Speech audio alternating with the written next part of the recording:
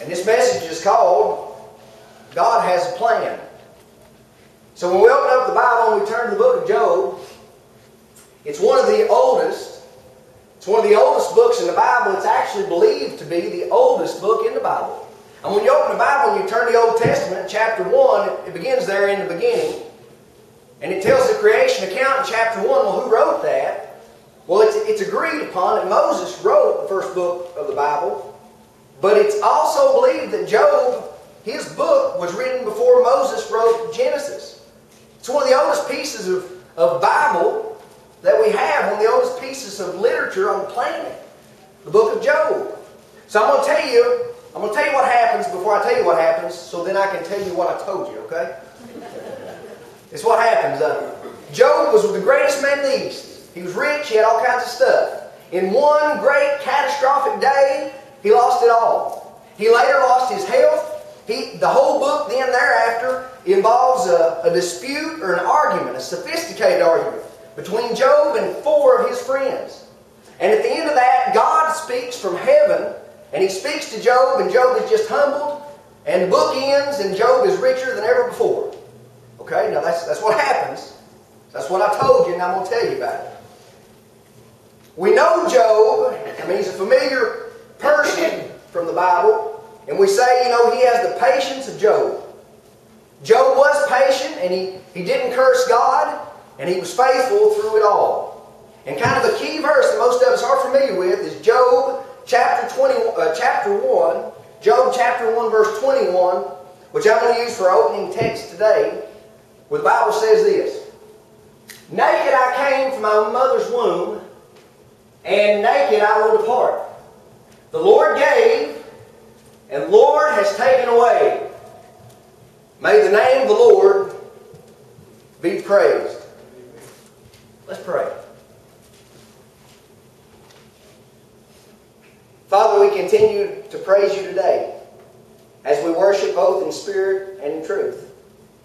I thank You for Your word, for Your love, for Your mercy, that You do have a plan, that You are on the throne. Everlasting, all-knowing, mighty to save. Father, You're worthy of all praise and glory and honor, and we praise You and we thank You today. May Your word be presented here one more time today in a way that pleases You and brings You glory, because the glory is all Yours. We pray, Father, continue praying that You grow Your church, because it's Your church, and the increase of Your church comes from You. No matter who plants or who waters the seed, the increase is Yours. I ask it all in Jesus' name. Amen. So when you open up the Bible and you turn to the book of Job, which is right before Psalms, and you find in chapter 1, this is what happens. Satan appears. We don't get a lot of detail. This is what happens. Satan appears one day in a meeting. And if you imagine in heaven, God's got this big conference room, okay? And while the angels are assembled, Satan gets in. I don't know how that works out, but that's what Job says, chapter 1. And Job says, Satan says, I've been going back and forth in the earth to see who I could devour, I guess. That's what he does, like a roaming lion, Peter says about him, seeking whom he may devour. Satan says, I've been roaming back and forth along the earth. And God says, have you considered Job, my servant? And Satan says, well, you build a big wall around him, and everything he does turns to gold, man. He's got the Midas touch. You take that stuff away from him, that old boy will curse you to your face. And God said, very well, take all this stuff away, but don't harm him. Don't harm him. Now this is the way the Bible opens up. In Job chapter 1, first 3 verses, this is what it says about Job. It says this, it says, in the land of Uz, there lived a man whose name was Job. He was blameless and upright. He feared God and shunned evil. He had 7 sons and 3 daughters. That's 10. He owned 7,000 sheep, 3,000 camels, 500 yoke of oxen, and 500 donkeys, and had a large number of servants. He was the greatest man among all the people of the East. And what happens is, in that chapter, Satan gets permission from God to take all this stuff away. And what we read in chapter 1, first it says 500 oxen and 500 donkeys, they're stolen by the Sabians. 7,000 sheep. The shepherds are out there with 7,000 sheep. And what happens? Fire falls from heaven, just like a volcanic a volcano eruption, and fire and brimstone fall from heaven and devours all the sheep. 7,000 sheep, dude, every one of them died. What happens? 3,000 camels. 3,000 camels are stolen by the Chaldeans. Stolen. 3,000 camels. And I got news for you. You ain't going to get those back at the pawn shop. 3,000 camels.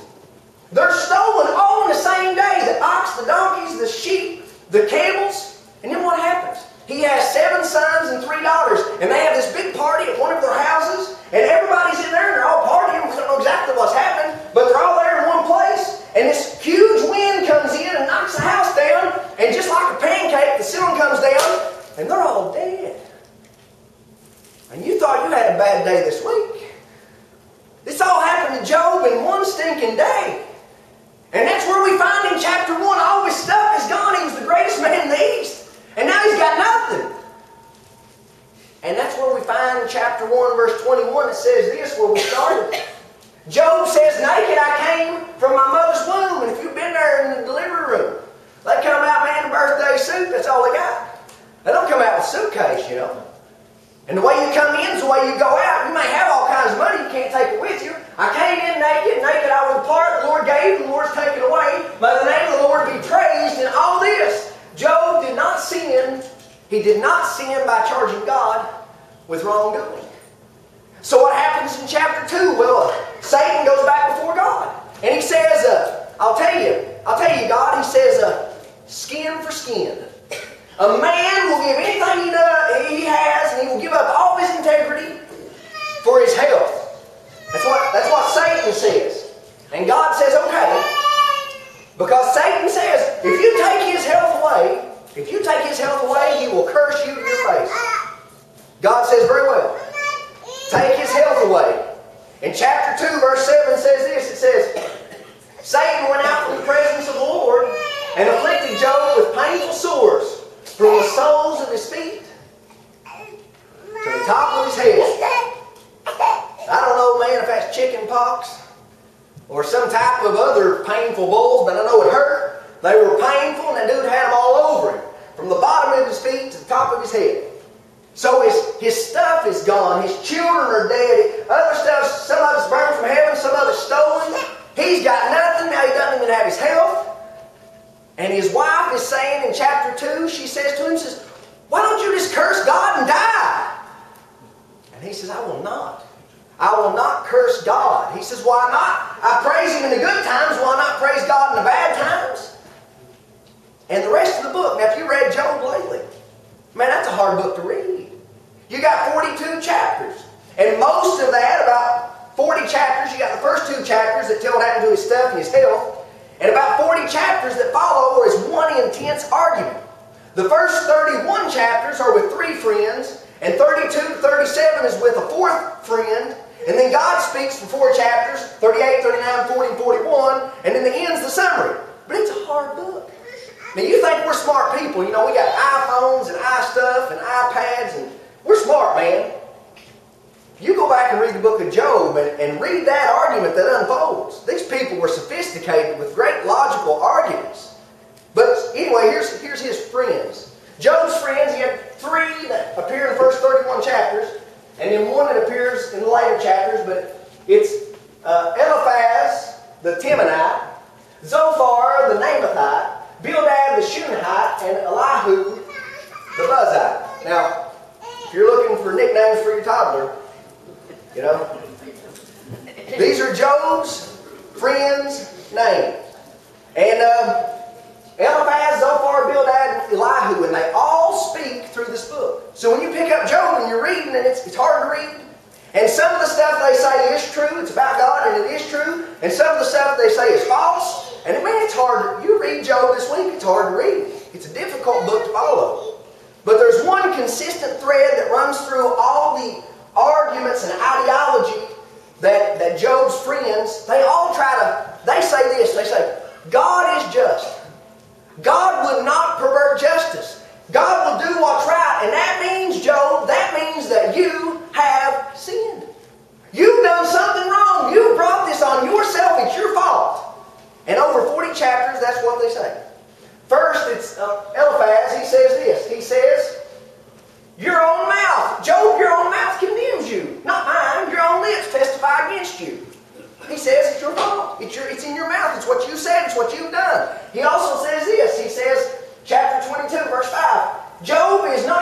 wickedness great? Are not your sins endless? You've done it. You brought it on yourself. What does Zophar say? Zophar says this. He says, Job, if you put away the sin that is in your hand and allow no evil to dwell in your tent, then you will lift your face without shame and you will stand firm without fear. Job, it's your fault. Job, it's what you've done. Job, it's what you brought on yourself. Zophar also says, he says this, what the wicked toiled for, he must give back uneaten. He will not enjoy the profit from his trading, for he has oppressed the poor, and he's left them destitute. He has seized houses he did not build. Job, that's you.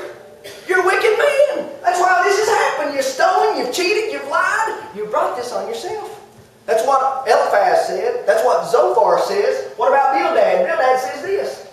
Job, when your children sinned against God, God gave them over to the penalty of their sin. And we don't know for sure that they were sinning when the wind blew, see? But Job, it had to be their sin. They had to do it. It was their fault. You see, God wouldn't pervert justice. There's a reason, Job. Bildad says this. In chapter 18, he says, Job, the lamp of the wicked is snuffed out. The flame of his fire stops burning. Terrors startle him on every side and dog his every step. Calamity is hungry for him, the wicked. It's you, Job, you're wicked. In this argument that unfolds, Job is being attacked and these people are supposed to be his friends. And when you got friends like that, man, you don't need enemies. You know? And Job, this is what Job says. He says, I'm being attacked. Job, he speaks out in chapter 12. He said, I'm becoming a laughing stock to my friends. A mere laughing stock, although I'm righteous and blameless. I haven't done anything, but they're attacking me. He says, you're all a bunch of worthless physicians. Job, chapter 13, he says this. You friends of mine, you smear me with lies. You are worthless physicians, all of you. If only you would all be altogether silent. If you just shut up for you, that would be wisdom. He's trying to say, I haven't done it, I am innocent, it's not my fault. And he says in chapter 13, furthermore, he says this, verse 23, how many wrongs and sins have I committed? Show me my offense and my sin. Now this is what Jesus says in John 8, verse 46. Jesus says, which of you can prove me guilty of sin? And Job says it in chapter 13, verse 23. He says, where's my sin? What have I done? And you want to know how Job lived? I'd like to tell you. There's a lot of verses in chapter 29. Job chapter 29, verses 7 to 17. I'd like to read them for you. This is how he lived. He says, when I went to the gate of the city, Job says, when I went to the gate of the city, I took my seat in the public square. The young men saw me and stepped aside. They show respect. And the old men rose to their feet because I was there.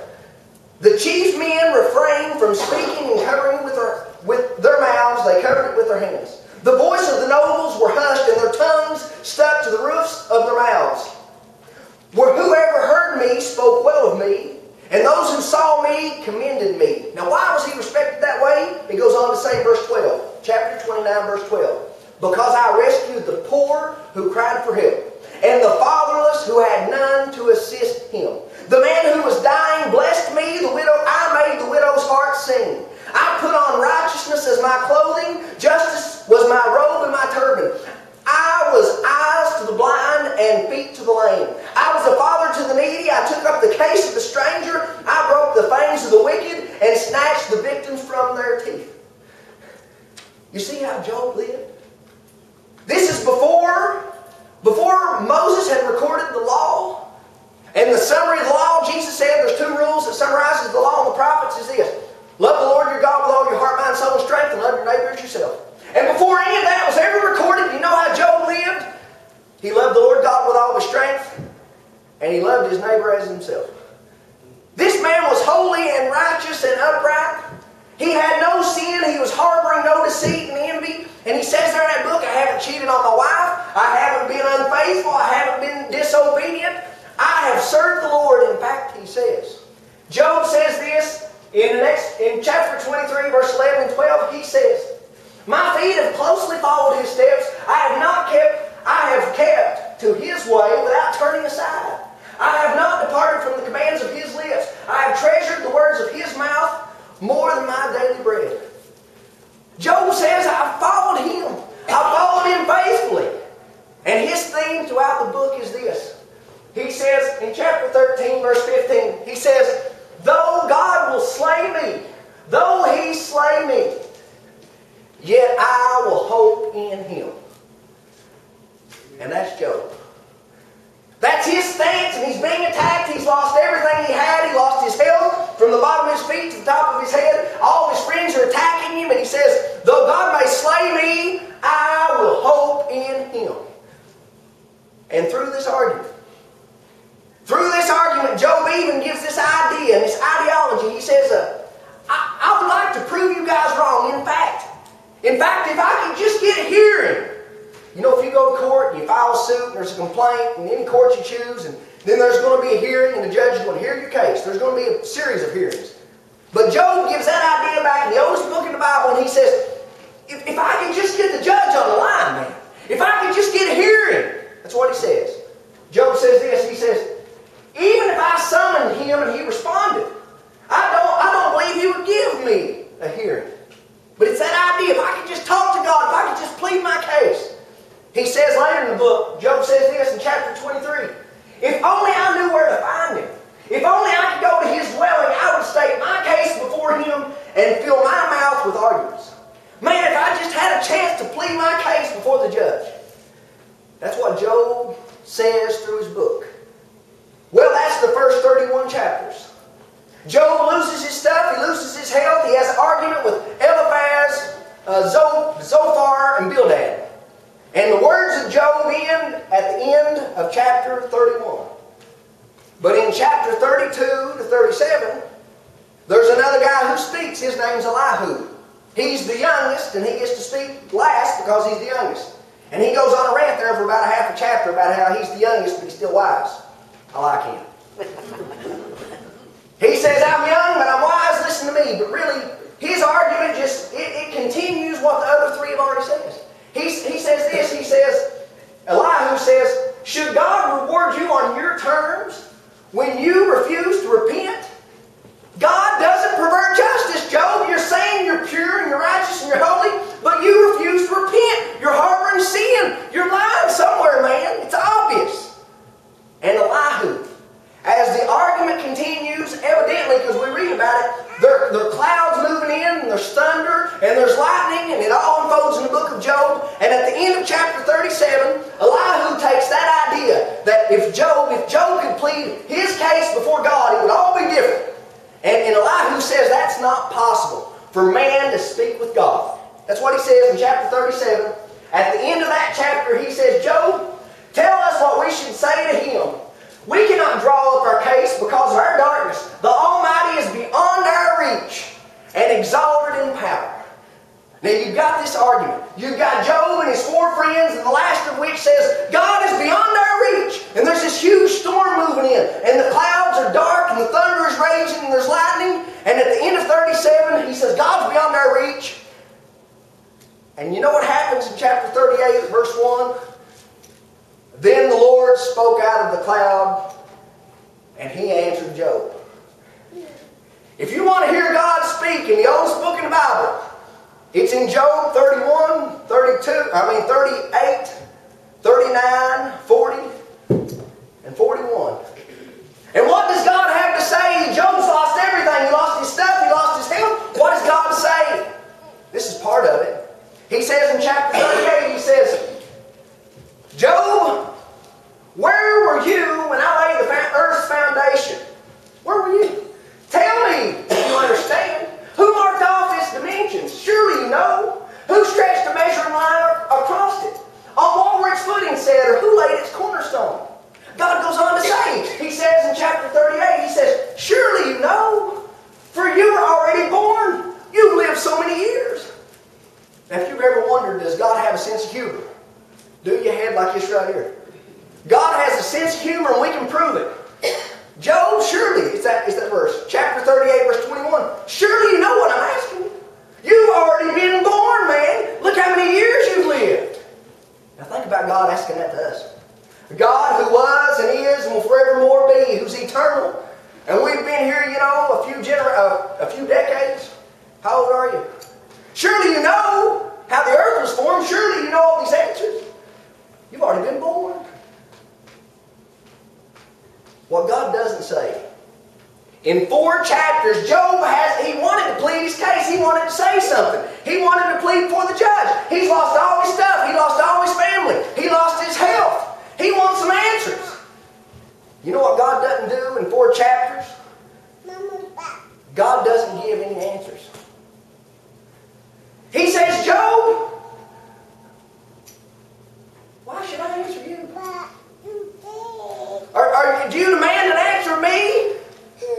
God says to Job, He says, in chapter 41, He says, who is able? God says, who is able to stand against me? Who has a claim against me that I must pay? Everything under heaven belongs to me. Do I owe you something, boy? Do I need to pay the bill? Do you have a right? Do you have standing here to bring a case in my court? You want to talk? You know what Job says? When God finishes, and when you read about that, He talks about mountain goats giving their young, and the birds flying, and whether they eat or not, and who laid and measured the foundations of the earth, and the stars in the heaven. If you want to hear dinosaurs, it's in the Bible. It's the behemoth in chapter 40. It's the Leviathan in chapter 41. Leviathan is an animal that breathes fire. Do you know that? It snorts with sparks of fire. It's in the Bible. It's Job chapter 41. You should know that. It's there. God gives an extensive reasoning for who I am, and I'm almighty, and I've created all this stuff, and I know all these things that you never dreamed or thought about, and who am I, or who are you, that you should approach me for an answer? And what does Job say in response? He wanted a day in court, and he got it. What does he say? In chapter 42, Job says this. He says, I know that you can do all things. No plan of yours can be thwarted. Surely I spoke of things I did not understand. Things too wonderful for me to know. Therefore, I despise myself and repent in dust and ashes.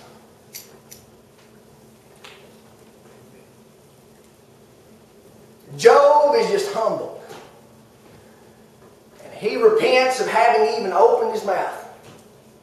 It's things that are too wonderful for me to even know. I was foolish even to talk like that. And he repents in dust and ashes. And when you read the last of the book, Job lives another 140 years. Another 140 years. That's back when, if you remember, Adam and Eve. Adam lived 930 years. Adam did. People lived a long time. Job lived another 140 years. You know what happened? He had 10 more children. 7 boys, 3 girls. He had 1,000 oxen, 1,000 donkeys. He had 6,000 camels. He had 14,000 sheep. And when you do the math, it's double what he had in the beginning. And God said to Job, He said, I'm not happy with your friends. I'm not happy with your friends and what they've said. And if Job, if you pray for your friends, I will hear your prayer. And it says Job died over 4 years. And that's the book of Job.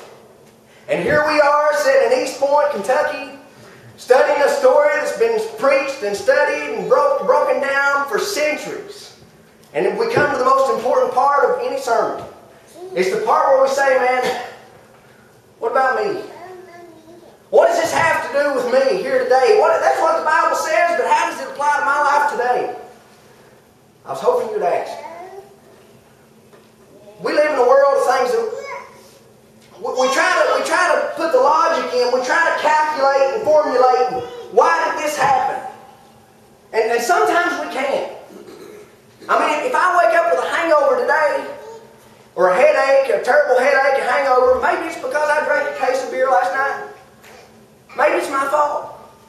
If I wake up today and I go to the doctor and I get diagnosed with lung cancer, maybe it's because I smoked 3 packs a day for the last 40 years. Maybe that's why. If I get fired from my job today, maybe it's because I was late every day for the last 2 weeks, and when I showed up, I just browsed the internet on my phone.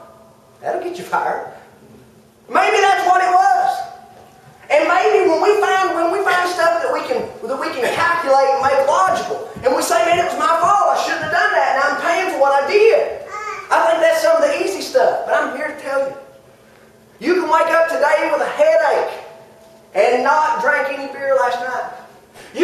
diagnosed with lung cancer and never smoked a cigarette in your life. You know, you can get fired from your job when you're a diligent, hard-working employee that shows up every day. You know.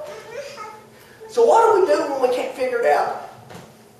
What do we do when we're trying to put the pieces of the puzzle together and we're trying to be logical and say, well, this is happening for this reason, and this is what it is, and this is how it works, and what do we do? This week, when we went to the doctor, you know, they did the ultrasound, which all of us, I think everybody's had a young'un at any time in the recent past. You go in and you have ultrasound, and you can see some on TV, and they tell you it's a baby, and maybe you're, you know, more, maybe you can see it, man. I just trust what they're telling me the truth. It's something on the screen, you can see it and all, and then they'll turn the sound on, you can hear its heartbeat. And we were there this week, and you know, we were shocked because there had been no physical symptoms at all.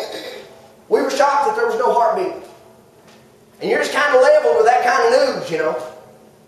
And sitting in the hospital in the room, the doctor's office, I could hear a conversation in the hallway, and this is how it went along. This young girl was walking by, and one of the nurses said, "Congratulations, is this your first?" And she said, "Yes." Said, "Have you thought about what you're going to name it?" She said, the young girl replied back, she said, "Well," she said, I've thought about," the door's closed, I had no idea who it was. She said, "I thought about naming it after my boyfriend."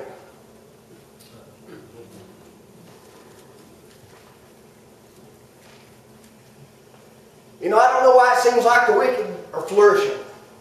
I don't know why it seems like their business are prospering. I don't know why it seems like things go well for them.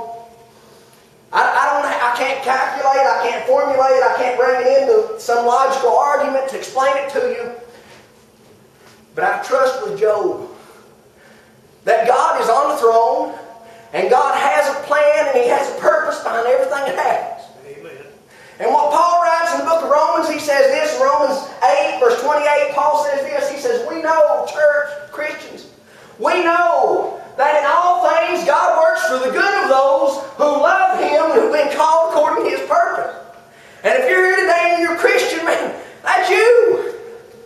God is on the throne, and He has a plan, and He has a purpose, and He is right, and He is holy, and He is just, and He does not prefer justice. You see that? It's a great hope we have. But when I read through the book of Job, I've got to tell you something that's not fair. I've got to tell you something, man, that ain't fair and it ain't right. What's not fair in this world, what's not right is this.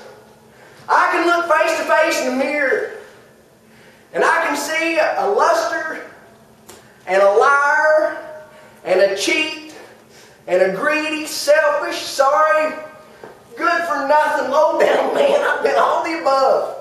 And if you look at a woman lustfully, you've committed adultery in your heart. If you're angry with your brother, you've committed murder in your heart. And I've done all the above. And I'll tell you what's not fair and what's not right and what's not just is I can stand here today redeemed, justified, forgiven by the blood of the Lamb.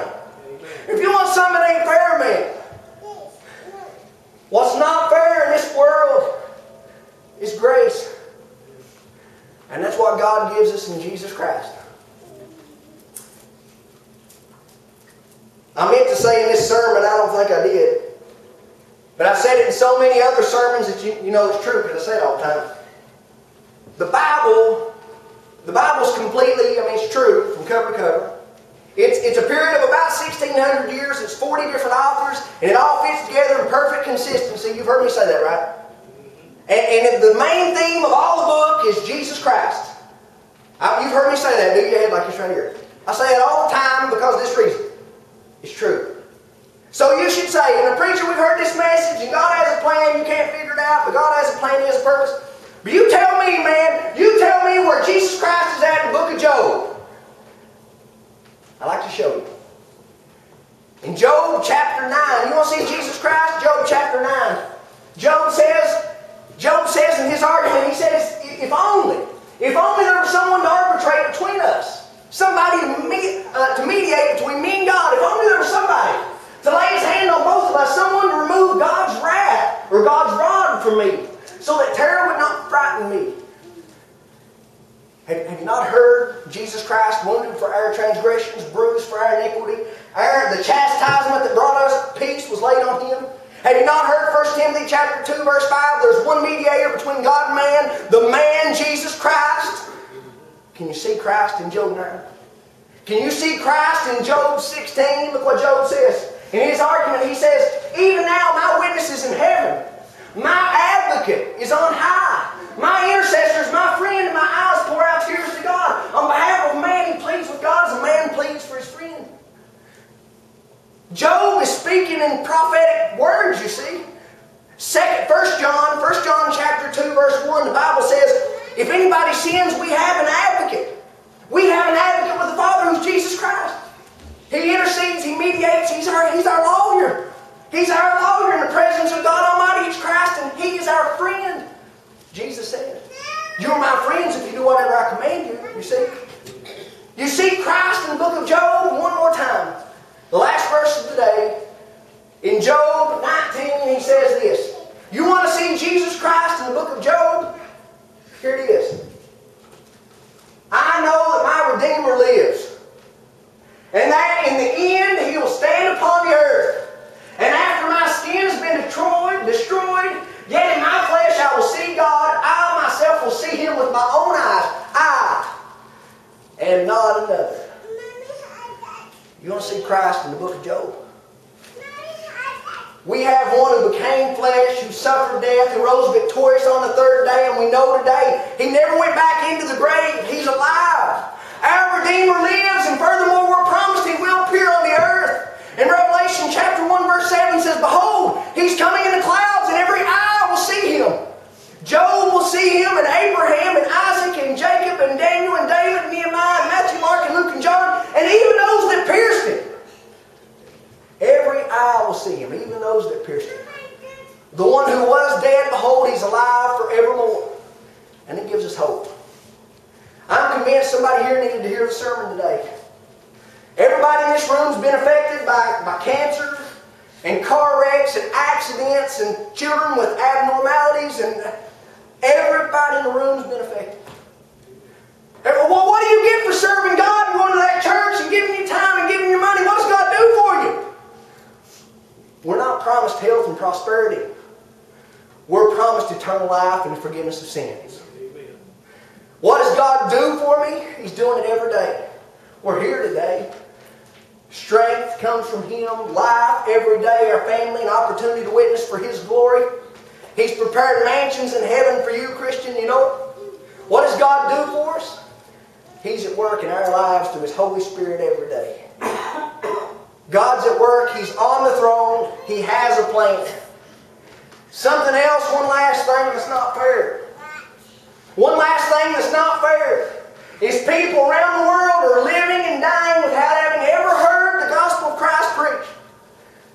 That doesn't seem fair when there are people in this building and others just like it around the country and around the world who have heard this gospel over and over and over again, time and time, again and again. They continue to refuse eternal life and hope and joy and purpose and the forgiveness of sins.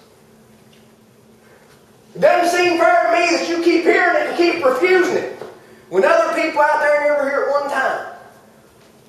But God has a plan. And it is fair, and you're here, and you've heard it. What are you going to do today? We're going to sing an invitation hymn. Faith comes by hearing, hearing by the Word of God. If you believe it, you can act on it. You've got to repent. You cannot continue living in sin. You've got to turn from sin, repent of your sins. You make your confession, I believe Jesus is the Christ, the Son of the living God. If you confess Him before men, He'll confess you before the Father and His angels. You're ready at that point to be buried with Christ. That old man's got to go. You've got to die. That old man's got to go buried with Christ in the watery grave of baptism, raised to walk in newness of life. That's for two reasons in the New Testament: the forgiveness of sins, the gift of the Holy Spirit. You can start your life, for heaven's sake. That's not the end. I don't know how somebody would think, I've been baptized, I'm ready to go. Well, you are ready to go, but that don't mean you quit. It's just a starting line. It's just where you begin your relationship with God, new life. It starts now, it continues forever in the Lord. And as we we stand and sing if you have a decision to make. To rededicate your life to become a Christian, I invite you to come as we stand and sing.